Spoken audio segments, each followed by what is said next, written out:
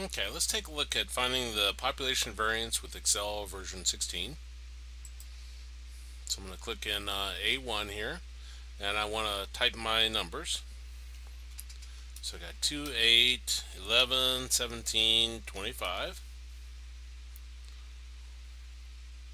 And I'll give it some kind of label here. Population variance. Now I can come up here and click my FX right here. That'll bring up my function list. And if it's not already chose, you can do the drop down here and choose statistical.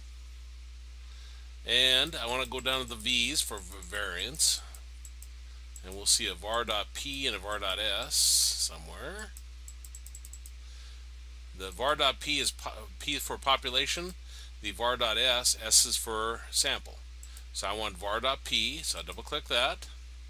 Comes up with this range, and I want to click over here in A1 and drag down to A5, or you could simply type in A1 colon A5. That specifies the range that we want to apply this to. And then I click OK, and that gives me my population variance.